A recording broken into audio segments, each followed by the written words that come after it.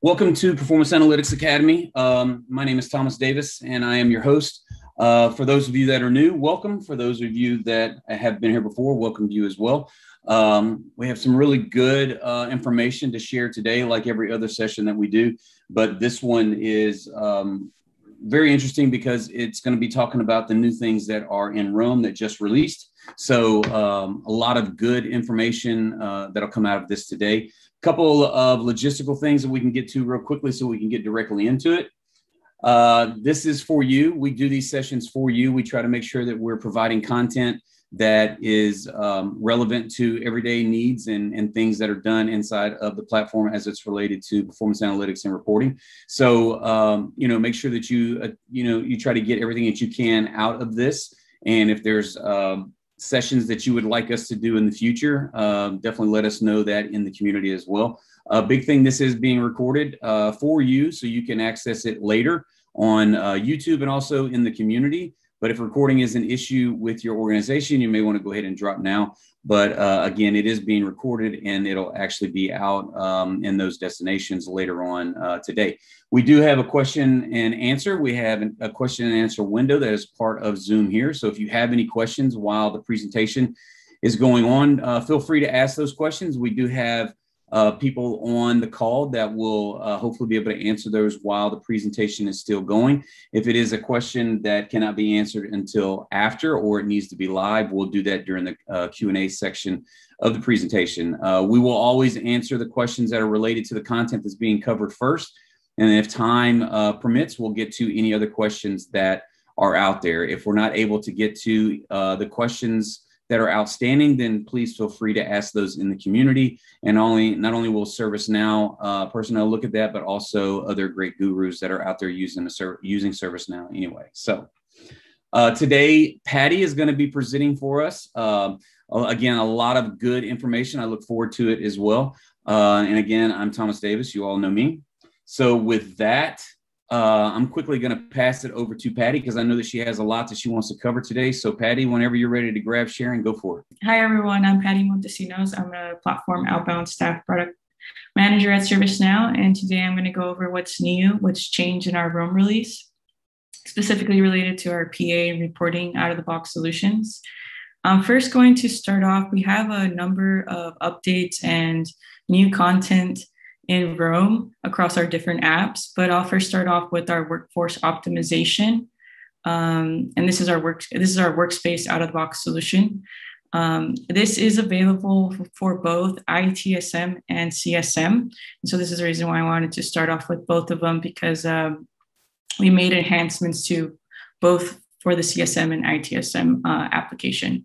We've updated it with adding shift scheduling, forecasts, configuration, and coaching.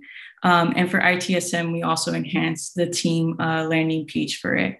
I'll go into further detail with each one of them, but first I wanted to kind of give an overview for those that are not familiar with what our workforce optimization application does or what it specifically is.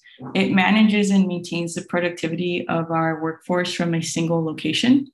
So from on our classic platform, you're used to accessing our dashboards and having to go to different places in order to access whether it was the app itself and then go to the dashboard.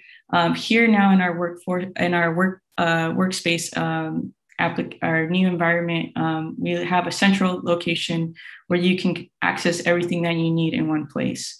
So it's really it's a great experience in terms of being able to access these different applications in one location. The three features, like I mentioned, are available both for CSM and ITSM, and then Teams was just we enhanced that one only for ITSM. So what shift planning is, I'll start off first with that one. It gives you the ability to create schedule adherence plans and visualizations that will help you track whether your team members are adhering to their schedules. So if you have the shift planning admin role, which would be available for the manager, you can add on-call shifts from the shift tab, which is located here. And you can add a work shift for any of your team members and be able to view it within this calendar. So you can see when they're checking in, when they're checking out, if they're adhering and hitting their allotted time slots of their work their work schedule. You can also view not just see like one of your agents, but literally see all the members within your specific assignment group, what their schedules are, and if they're or anybody that's directly or additionally being managed by you're managing. You're also able to swap shifts between agents and skip the approval process. And then you can filter by the different assignment groups from the calendar view, just to make sure you have the proper agent coverage and the demand for every hour of the day or every week. As a shift planning agent, so this would be more for like the CSM agent or the IT agent, they can request time off on call or during the work shift, or they can be able to swap it with another team member to cover their shift. Within the shift schedule, you can see that there's different tabs here. I'm going to go through the forecasting and the schedule adherence. The schedule adherence, we're able to also be able to track success metrics.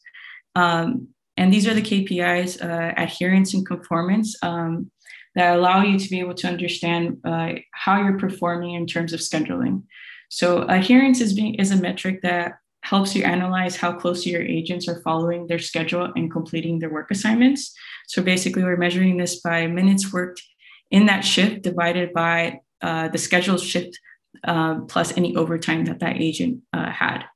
Whereas conformance, it measures the work completed regardless of when it was completed. So the minutes worked in that shift plus any overtime divided by that scheduled shift in minutes. So having a high adherence rate will indicate that the agents are sticking to their schedules and offering customer service when expected. Whereas if they have a low adherence, that would suggest that we need to make some changes in the processes or decisions to be able to manage the team more efficiently. Schedule adherence and conformance do have some thresholds by default in our out of the box. For adherence, anything above a 70 is an ideal adherence to have. And then for conformance, it would be between 80 and 120. However, your admin's able to change those, be able to configure those thresholds to whatever makes sense for your organization. The manager has the ability to view the schedule adherence and conformance by the team and by the agent. So from this view, as a manager, I can drill into, let's say, the adherence of tech support. And I will get this view. I'll be able to trend it over time and see how historically and if we're doing better in terms of our schedule adherence. And as well as I can scroll down and get the view of what that schedule adherence is and conformance is for each of those agents within that assignment group. So in this case, tech support. And then I also get the experience of being able to drill in further if I just want to look at the performance of a specific agent. So in this case, let's say we click at Blair's to see what Blair's schedule adherence is over time. I get the same experience as I did at the team level. And the same goes for if we were to repeat the same experience for conformance. You have the ability to filter by any given time period, and the timeline will adjust to that specific time period that you're interested in. The next update that we made was that is our demand forecast, or also known as our agent forecast.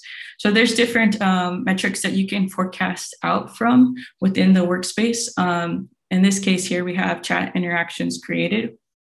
And what the forecasting does is it's allowing you to really forecast and analyze your workforce demand. So how many agents are required to take up the work assignments? As a roam, the forecast admin can configure and tweak the forecasting parameters to see how the work forecast behaves, and they can adjust the forecast manually to fine-tune them for a greater accuracy. So within the workspace, they're able to change the parameters how the length of period that we want to use in the model of forecasting out, and how many periods we want to forecast, whether it's 4 days or 4 weeks, etc. You're also able to tweak which algorithm. By default, it'll be set to auto, so we'll pick the best algorithm in terms of the results of the outcome. But you can tweak that if there's a specific algorithm that you're wanting And then you are able to publish it directly here. And so after you publish it, you get the results of what that forecast looks like.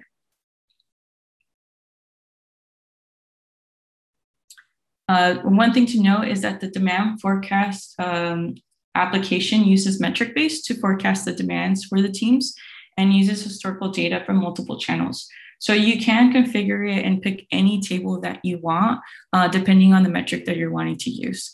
You can also we did the configuration I first showed you within the workspace, but you can also do the configuration in the classic platform and make the same type of tweaks in terms of forecasting, changing the periods of forecasting and the period length.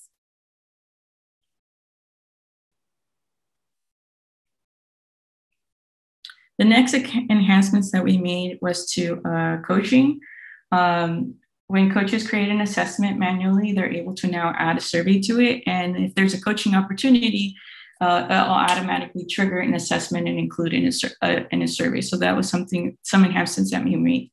The coaching reports that were added in Classic are very similar to the ones we now have in Workspace, but this is now the enhancement that we made is to include it within the workforce optimization in the manager workspace for both ITSM and CSM.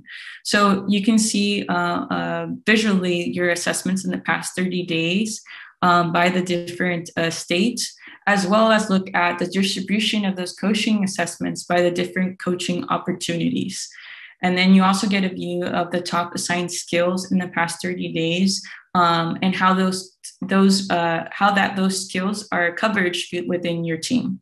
So what are the skill levels and how many have completed those type of coaching opportunities? And then you get an average quality of coaching and you can filter by the specific assignment group to see how they're that performance. And then you also have the last is an overdue training count. So you can see what training are past due that you needs your attention and see which team members need to complete those trainings. And then the last enhancement we made was adding in teams to updating teams in our ITSM workforce optimization was this overview page. So where you can drill down within a specific a team assignment group, get a better view of what that skill overview is. And so, for example, if let's say the skill is SAP, you get to know how many users have been assigned to this specific skill, how many are pending that still need to do the training regarding it, what's the coverage on your team for that skill, like a majority advanced in terms of having SAP, or is it intermediate, basic? Where is there opportunity to add more training for those for your teammates in order to get more experts related to that skill set? And then as well as you get to know who are the experts for that skill set in that team and what the mean time to resolve of incidents are related to that skill set.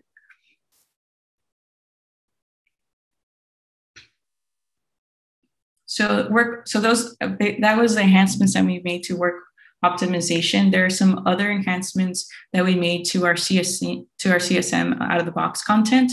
And I'm going to go through that now. We have a new dashboard in Classic, which is that we rolled out in Rome. It's the Vaccine Administration Management Dashboard. This dashboard is in Classic. It's for the provider admin that they can use while they're administrating the vaccines in their location. They're able to filter by day, week, and month, and they're essentially being able to view, the scheduled, completed, and no-show appointments, as well filter by the appointments by the specific vaccine center, date, method, and clinician. The method, what we mean by method in this case is the terminology for the object that represents the vaccine type. So it could be Johnson & Johnson, Pfizer, or Moderna. And it'll describe in terms of the value when you want to filter by the method, it'll say not just the name of the vaccine type, but also show how many shots and what's the interval between those shots. So for example, Pfizer, it would say, 2 dosage and 21 days in between the first and the second. The other content that we have available for ITSM besides workforce optimization was that we updated our localization insights dashboard. We made some updates to our vendor manager workspace. So the localization insights dashboard, there's no net new reports to this dashboard. The only small update that we made was we added a timestamp at the very top in this blue ribbon at the top of the dashboard to let the user know when the reports have been updated. What this dashboard provides is it provides the localization health of the system with reports that are generated from the localization insights records per scheduled jobs. So those are localization insights that contain like list of artifacts with their translation statuses and when they were generated, and it'll display all that information within the dashboard. So this could be relevant in terms of the translations that are for your service catalog items, as well as for any virtual agent topics for a particular language. For the vendor manager workspace, this is not a net new application. It's an existing, but we made updates to it. And what this app does, it enables you to be able to monitor the performance of your company's vendors and manage all the vendor related information from one location. What the enhancement that we made in Rome is we provided a net new landing page that will provide an aggregated view for the vendor manager. It provides, prior to Rome, you had to really drill down into each vendor in order to get this view of aggregated metrics. The landing page exposes all the vendors that are essentially not performing well, so that it can give you a level of opportunity of being able to see what, do you need to change to a different vendor or see what specifically is going wrong. You're able to track and manage the compensation for the service agreement breaches that your vendors owe your organization, as well as monitor vendor metrics and characteristics that contribute to the success of your vendors by using this landing page. And you're also able to create continuous improvement initiatives and track those initiatives within your landing page for your vendors. You're also able to, you get a view as you scroll down in that landing page. It provides what are the top ordered items for your vendor, as well as what are the success, I don't have it here, but what are the success indicators for your vendors. You can drill down into a specific vendor and get a view of additional metrics. And all of these you're able to configure to look at the specific metrics that you're interested in. These are the ones that are set up by default: average customer satisfaction, SLA achievement, average availability, scalability, and request activity. We also made a tweak in the indicators that are in the vendor manager score metric model. So before we had it at the monthly level and it was a monthly job collection, we now changed that to a daily data collection. And so the ones that were previously in Quebec monthly, we changed those. You'll see them now labeled as deprecated. And then now we have the new daily indicators that match. It's the same conditions, it's just at a daily frequency. So if you're upgrading to Rome release from a previous release, you'll have to move those vendors that are associated with the IT service deprecated vendor score metric model and associate them with the new IT service vendor score metric model.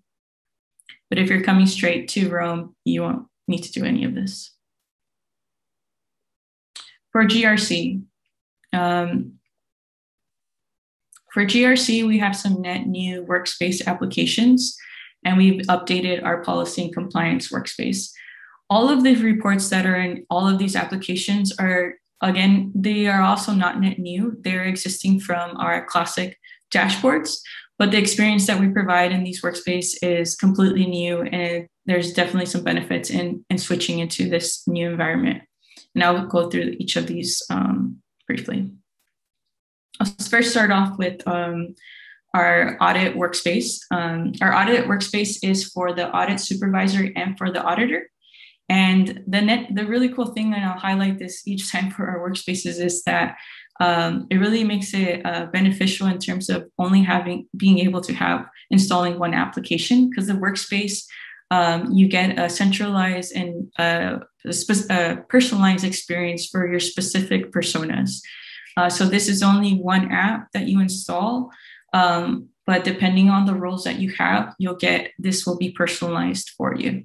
So if you're the audit supervisor, you have the responsibilities of overseeing the process of audits, making recommendation on policies, and ensuring that the organization fulfills international and governmental obligations of compliance. The workspace, this workspace will help provide a personalized experience, but help you manage the job better. It focuses on 4 main areas. It gives you an overview of the timeline of the audit, so that you can make sure that you're meeting your deadlines. You're also able to have a view of the tasks that are assigned to you and to your group, and see which ones are open, unassigned, overdue. You'll get a view of a summary of your audit task, issues, and observations by the different states and priorities, as well as how many open audits you have, and be able to drill down to the specific open plans and engagement details. And so here's the list for the plans and engagements, and if they're meeting those milestones and budgets. For the auditor, they get a different view. For the auditor, they're in charge of analyzing the operational and financial processes of a company to ensure compliance within the industry and federal regulations. So they do a lot of more busy work than the supervisor. They're doing like in and out, preparing financial reports, reviewing internal controls, and collecting evidence, and then conducting those audit tests and following up on those findings. So this landing page really allows them to be able to kind of follow up on any findings that they have that are high priority or overdue. And they also get a view of what tasks they still have open and for their group. They also get a view of those be able to track those audit tasks and observations and issues by priority and state. The risk workspace, the benefit of the workspace for this one is also role driven. So it's customized for the unique and it's customized for the specific user and role in the organization. And there's 2 role personas for this risk workspace. It's for the operational risk manager and the IT risk manager. For the operational risk manager, they're responsible for managing operational risks such as losses due to errors, breaches, damages that are caused by people, internal processes, systems, or external events. They can range from small or large, small being maybe like a risk of loss due to like small minor human errors, or large, it could be a risk of a bankruptcy due to a serious fraud event. I'm going to focus specifically on this heat map that helps you communicate the specific risks that are threatened for your organization. It helps identify what risks need more attention, and you can get more detailed information from your inherent and residual risks. So if you drill down further, it gives you how those scores are being calculated for those risks, as well as who are the specific owners and owner groups for the potential risks, who you can be able to follow up with, and what the risk statement is and the entity.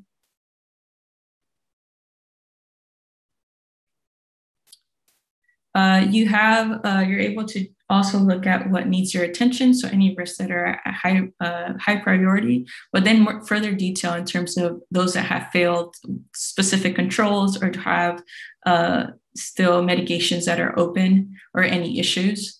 You're also able to monitor those control tests that you have for the different classifications. For the IT risk manager, they're looking specifically at any threats to their business data and critical systems. So anything related to any risk that's related to operating their IT organization. And the workspace for them really helps them identify and assess, mitigate, and monitor all the IT risk.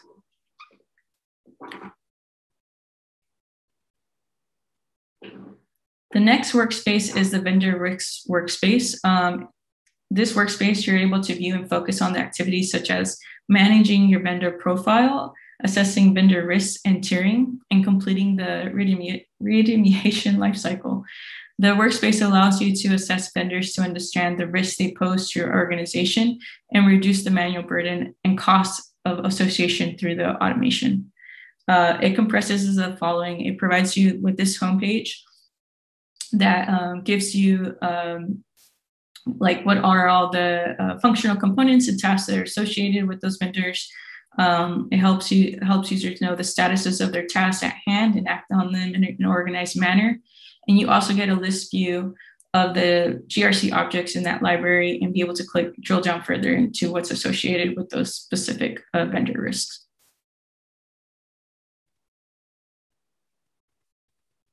And lastly, it provides an activity summary so you can see what's in your working queue.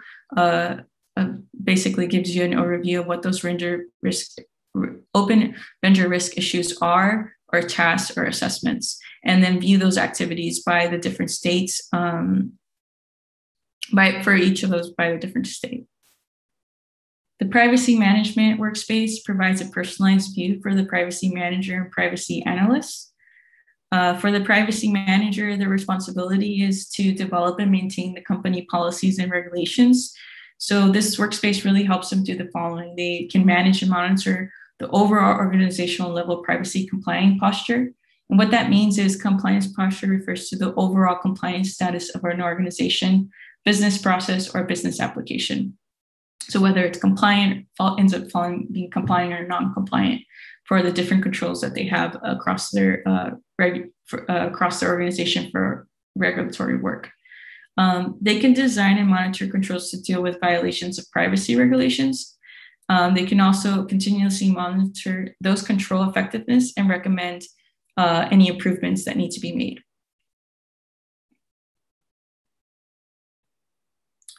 They're also able to report on the compliance posture to management and the board of directors. So it just makes it a lot easier for them to share this out to the larger leadership team.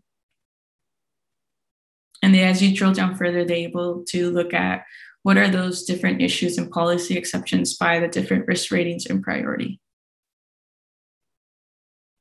For the privacy analyst, they can get this view of drilling specifically to a processing activity, get where that processing activity, where it falls in that state, and get an overview of the compliance posture for that specific activity and how does it fall for the different controls.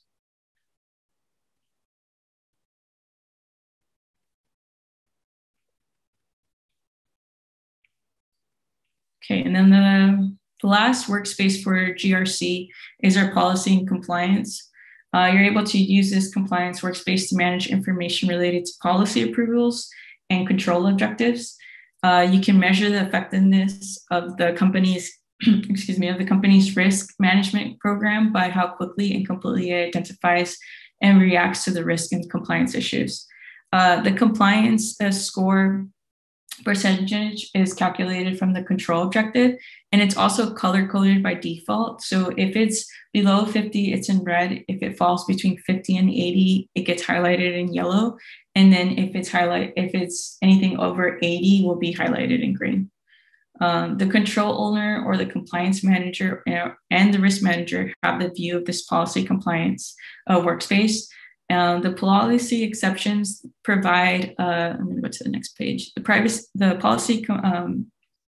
policy exceptions provide a temporary relief for those users unable to meet the compliance requirements due to, extraordinary situations. For example, it could be like if the user is unable to meet a control that stipulates that all the critical OS servers must be patched within 48 hours after the OS vendor releases the patch. That could be one. They also get a view of their control assurance, just the next page, of their control assurance and assertions. The assertions are just surveys that gather evidence to provide that the control has been implemented. The landing page for Compliance Workspace provides logged-in managers and users with all the information they need to manage the issues on one single page. And the last part that's added to the Compliance Workspace is the issues landing page. And what this does is It allows you to take actionable insights and quick action on being able to filter on those specific open issues that are triaged. And this issues landing page is available on the other workspaces that I mentioned, which was the audit, privacy, and risk workspace. Moving on to our HR, we have one update that we made, which was to our universal request process overview dashboard. This is for the process owner that leverages the dashboard to help improve their universal request processes in turn, so that they can be able to drive customer satisfaction score and increase it to increase their CSAT score. The updates that we made to the dashboard in Rome is that we added this additional tab here for SLA trends.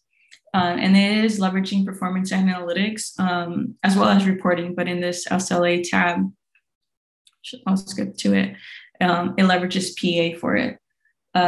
You're able to look at mean time to resolve by group and service, mean time to consume by group, and response of SLA breaches and OLA, and SLA breaches and OLA SLA breaches by group.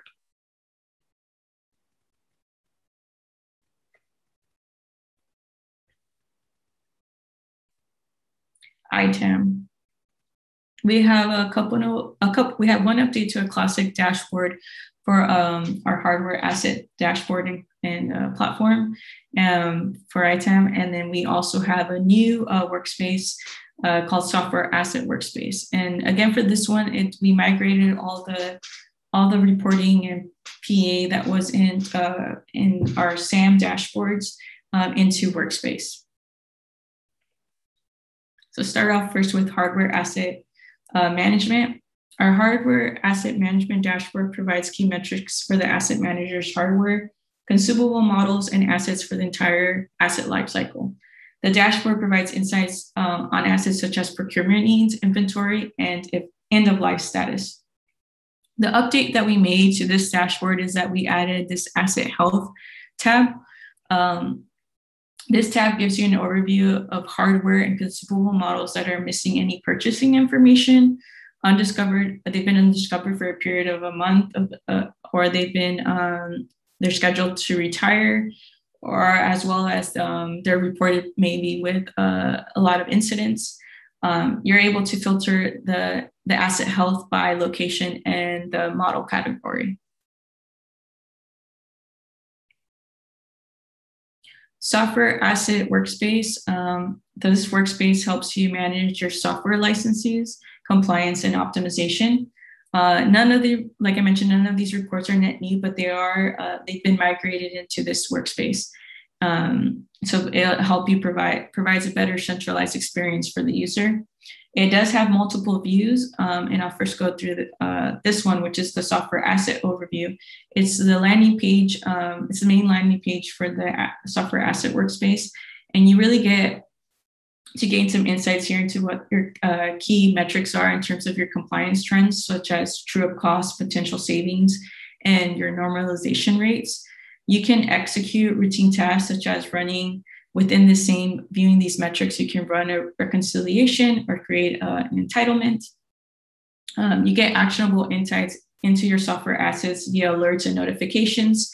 And then you're able to sort by product or publisher to narrow down your results. So there's a filter here. The next view is your license usage. You can view the compliance status of all your publishers, or view the reconciliation results, reclaim unused software, or view and run reports from this landing page. We have added as well is the PBU subcapacity consumption train, as well as for the RVU. These were added in Rome, and in order for those to appear, you do need to have the IBM license compliance software asset management app installed from the store. And what these consumption trends give you is an aggregated view of the peak, full capacity, and subcapacity of your processor value unit consumption for all your IBM products within a specific time period. So that peak consumption represents the total number of units that are required to achieve license compliance for your IBM products.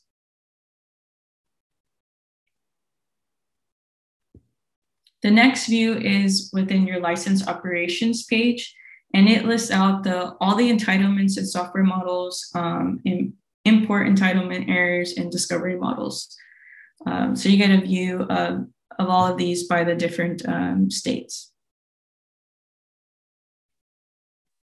And then the last landing page that is within this workspace is your software asset analytics.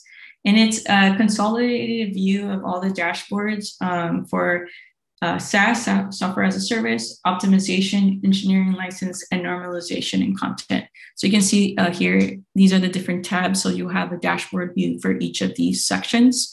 The software as a service overview is a single Oracle dashboard displaying key KPIs for both pure Oracle, as well as your Microsoft Office 365 or Adobe Cloud. And for when you go to the next tab, optimization and savings, you get a view of metrics on how to maximize and save costs on your software assets. So it'll display license optimizations for third-party publishers such as Microsoft, Red Hat, and SAP. You get a view of what's your actual savings, total spend versus potential for the top publishers. Engineering license overview. This tab will give you a view of all the engineering application license positions and their usage. So you can see the usage and user ratio for each of the different publishers. And you're able to filter by the specific publisher, the date, the user, and even the license server. And then the last tab within this landing page is the normalization and content. And that gives you a view of the normalization and content service trend charts. You also get a view of what those specific tables are, what their current count is and expected count, and then when they were last updated, and then when do you need to take action on them.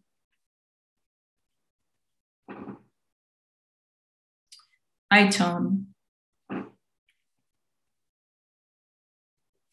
For ITOM, we updated our health log analytics dashboard. What the health log analytics application does is it predicts IT issues before they impact your users. So it'll help you solve issues faster by ingesting and analyzing and correlating the log data in real time. So that app will detect a deviation for anything that has a normal pattern and it'll alert you of a possible issue. And then the dashboard essentially trends that historical data and as well as provides any reports using those health log data. You're able to get valuable insights into the number of IT issues predicted before your users were affected, and hope to save money on those preventive critical outages. So the dashboard will track any alerts, anomalies, time required to resolve those IT incidents, or other relevant information.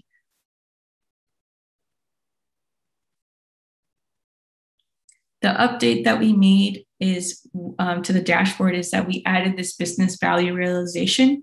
So now you can not only get that insights into what those potential issues can be, but also get the ROI metrics for the app for using this application. So you get that mean time to repair, what are the savings for predicting and preventing those critical outages, what's the savings for the MTTR, and what are the number of issues being predicted, as well as escalations being prevented and any incidents reduction. For ITBM, we made an update to the Safe Art dashboard. What Safe Art dashboard is the scaled agile framework, and ART stands for the agile release train. The dashboard lets you visualize how the ART members are progressing on features and program increments over a given period. You get to gain insights on the overall velocity of the ART members, on their historical performance, specifically on these PI objectives so that you can plan the work accordingly for upcoming program increments. So for WORM, we added program predictability trend chart. This is track historical performance of the ART on achieving their PI objectives. The horizontal axis shows the completed PIs, and the vertical axis shows the range of the value achieved in percentage. So each of these series represents the business value achieved, which is calculated from the planned and actual business value of each of those PI objectives. And from the chart, you're able to see which teams are consistently achieving between 80 and 100% for their set PI objectives. And the linear dotted line is in the chart. It provides the linear regression on the business value achieved for ART. And that series shows an indication of how those scores of the business value are achieved while they're trending. For platform, we have 3 different dashboards related to AI search, and these are net new. The first one is the AI search dashboard, and it summarizes the AI search index documents, configuration settings in use, and search query traffic. You're able to also filter by the specific query timeframe. And going back, the index documents, what those are, it basically shows the number of searchable records indexed by the AI search, and the documents by index source refers to the number of searchable records indexed by that specific AI search group by the index source. Dictionaries is the number of synonyms and stop words that are being defined in that AI search. AI search profile summarizes the index record counts and search query traffic associated with a specific search profile defined in the AI search. And you're able to filter by a specific search profile and select the time frame of that search query analysis. And then the AI search analytics really provides key performance metrics and trends and reports for that AI search usage on the main page. So its queries will display additional information on the search queries, such as you're able to filter on the response time, number of search users, the total queries, as well as like what are some of those results, the click position, and the self-solved rate. This is for the portal analytics admin, user experience admin, or the web analytics admin, as well as the viewers for each of those 3 different experiences. They can view and monitor the search usage and performance for a specific application and date range. And it just really helps them to be able to understand what the needs are for the search application and users.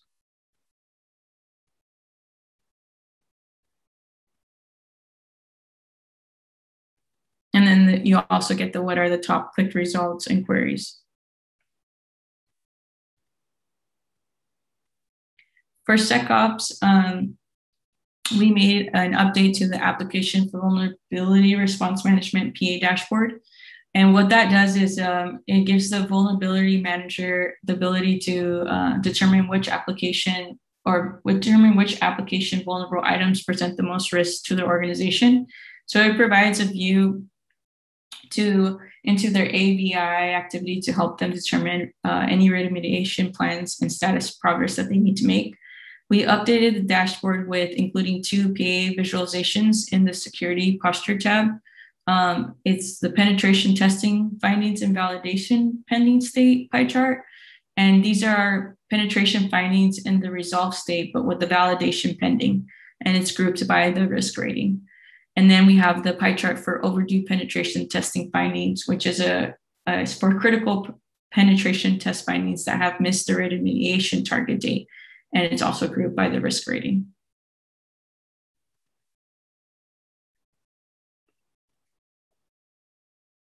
And that's it for Rome in terms of updates and new contents within PA and reporting.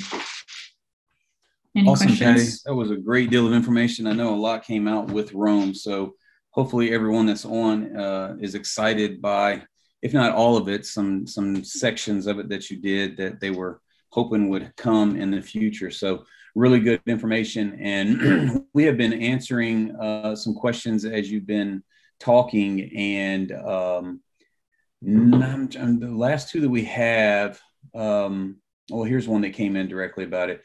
Do you know, are there any updates to Service Owner Workspace in Rome? Service Owner Workspace.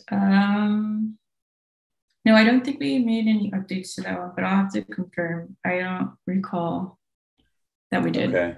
Yeah. And if there are, Brian specifically, we'll make sure that we put that into the event. When I update this later on with the video, we'll make sure that we at least put a ServiceNow doc to that, so that'll be able to give you the information that you're looking for. So Ham Pro specifically, there was a question that was asked earlier that said, are there any specific out-of-the-box dashboards that come with Ham Professional? And I actually provided a link, but I guess it was unclear. So do you know when someone's using Ham Professional, are there different out-of-the-box dashboards than not? No, the only one we have is this one, and it doesn't include PA. Right now, we don't have any PA on the Ham dashboard. It's all reporting. So if you get the Pro, you would also get the same dashboard. This is a pretty general question. I don't know if it's related to what you have shared, but it is how to enable out-of-the-box dashboards. And I'm guessing this specifically would be for whatever you decide as a customer that you're going to install, whether it be GRC or Ham, like we were just talking about. If those are applied to your instance, then those out-of-the-box dashboards would be applied as well. And there are definitely some others on the call that if they want to speak to that a little bit more specifically, but I mean, whatever you decide to install on your instance, those dashboards would come with that. What's the actual question? How to enable out-of-the-box dashboards. Very general question. So it is a plugin that needs to be activated, and that actually has to be done regardless of what is on your instance. So depending on the release, like everything Patty's shown you just now, unless it's available by the store, when you upgrade to Rome, they will be in your plugin list, but you have to locate them and activate the plugin. And that has to be done by a sysadmin. Simple PA admin couldn't do that themselves. So we're hoping that you have a good partnership relationship with your sysadmins. And simply just based off of everything that Patty shared, you can also find some of this in the docs, right, Patty? Yes. And they'll generally list the actual plugin name, and then you just need to provide that to your sysadmin and let them know you need them activated. And it shouldn't have any performance impact at all. We generally don't have, and Adam, you'll have to correct me if I'm wrong, we don't have the jobs set up to run when they're activated. You'd actually have to manually go and turn those on. So I believe there's absolutely no impact. And then a question here, no new ITSM content? No, net new? No, not in room. So I don't see any more questions about the content that was covered. And again, we've been able to answer a few as the presentation was going on.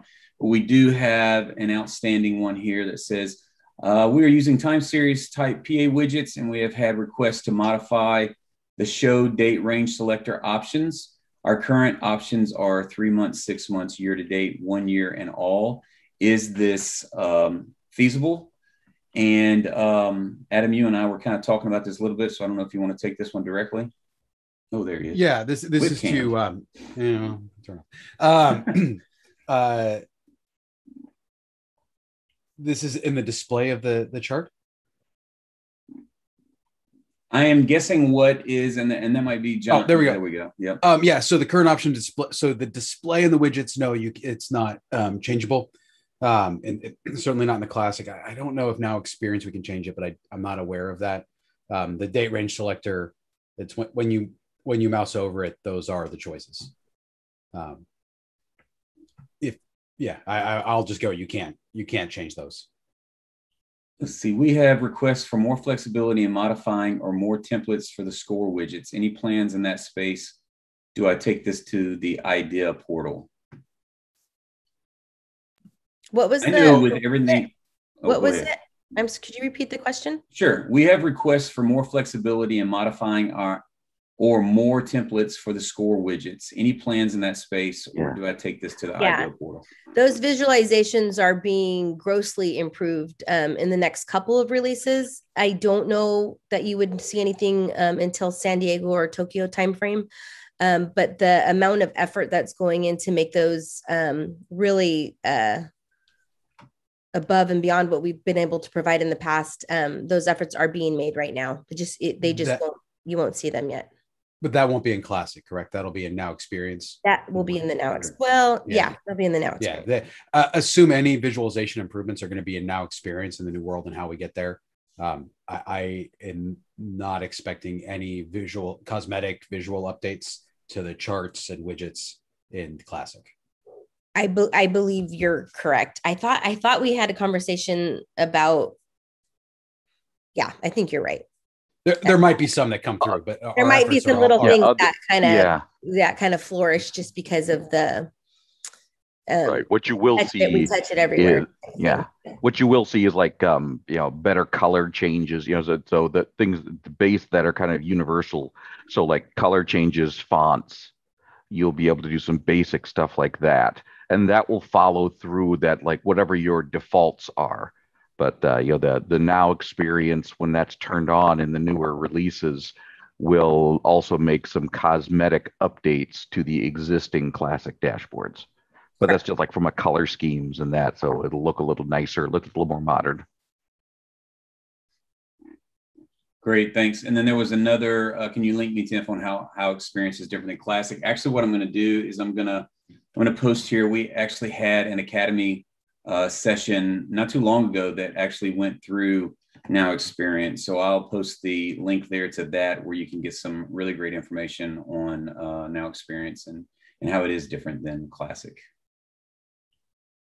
Okay, I have one more came in. Maybe I missed it, but will we have additional target color scheme options other than percent of difference? I would really like to use specific target colors for specific values. And I know that we have talked about targets, maybe in KPI specifically type things in Academy session as well.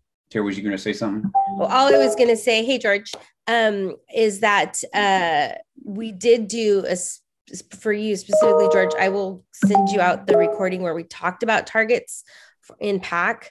They are in the process right now of kind of reviewing how to get more for you out of this.